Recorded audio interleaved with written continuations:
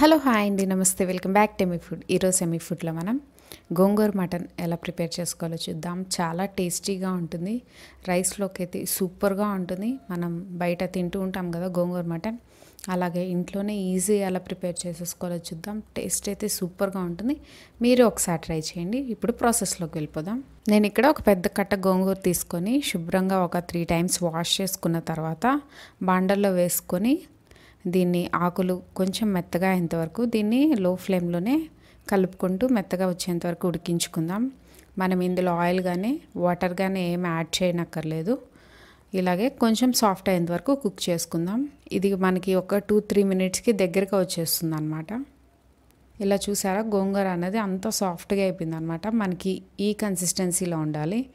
ఇలా రాగానే stove off చేసేసుకొని దీన్ని ఒక బౌల్లోకి ట్రాన్స్ఫర్ చేసుకుందాం. ఇప్పుడు ఒక ప్రెషర్ కుక్కర్ తీసుకొని ఇందులో ఒక 5 tablespoons ఆయిల్ యాడ్ చేసుకుంటున్నాను. ఆయిల్ కాస్త హీట్ ఎక్కిన తర్వాత ఇందులో 1 ఇంచు దాల్చిన చెక్క, అలాగే 3 లవంగాలు, ఒక 1/2 teaspoon షాజీరా యాడ్ చేసుకుంటున్నాను. ఇవి ఆయిల్లో 1 నిమిషం పాటు ఫ్రై అయిన తర్వాత ఇందులో ఒక 2 మీడియం సైజు ఉల్లిపాయలు చిన్న ముక్కలు కట్ చేసుకొని యాడ్ చేసుకోవాలి.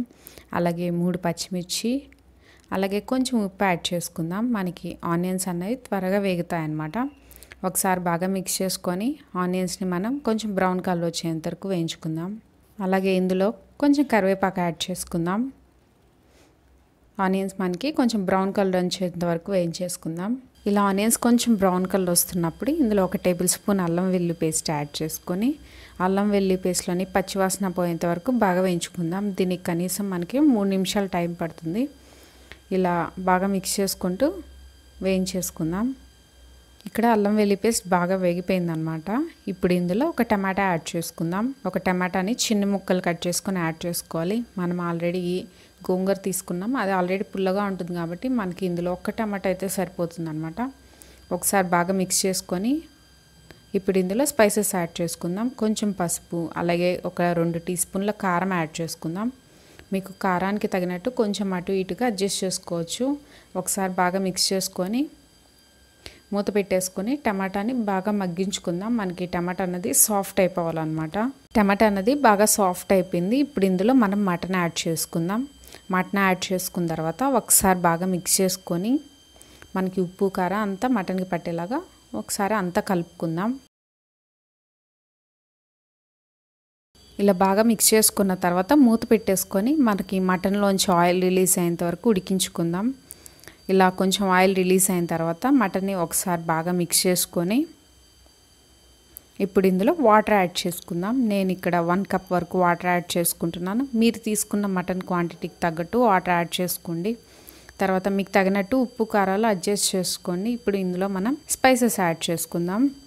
1/2 teaspoon జీలకర్ర పొడి, 1/2 teaspoon గరం మసాలా, అలాగే 1/2 teaspoon ధనియాల పొడి యాడ్ చేసుకుంటున్నాను. మీకు కొంచెం మసాలా ఎక్కువ కావాలంటే కొంచెం స్పైసెస్ అన్నవి 1 teaspoon వరకు యాడ్ చేసుకోవచ్చు.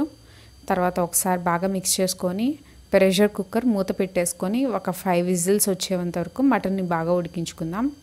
ఒక 5 whistles వచ్చిన తర్వాత ప్రెషర్ అంతా పోయిన తర్వాత మూత ఓపెన్ చేసుకుంటే మనకి చక్కగా కుక్ అయిందనమాట. తర్వాత ఒకసారి బాగా మిక్స్ చేసుకొని మనం ముందుగా ఉడికించుకున్న గోంగూర ఉంది కదా, అది ఇందులో యాడ్ చేసుకుందాం. అంతా కలిసేలా ఒకసారి బాగా మిక్స్ చేసుకుందాం.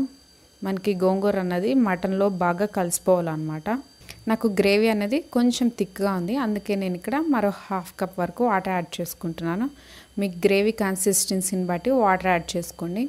తర్వాత ఒకసారి బాగా మిక్స్ చేసుకొని మూత పెట్టేసుకొని మనం ఆయిల్ సపరేట్ అయ్యేంత వరకు ఉడికించుకుందాం. ఇలా చక్కగా ఆయిల్ సపరేట్ అయిపోయింది కదా, అంటే మనకి మటన్ అన్నది ఇంకా పర్ఫెక్ట్గా ఉడికిపోయింది.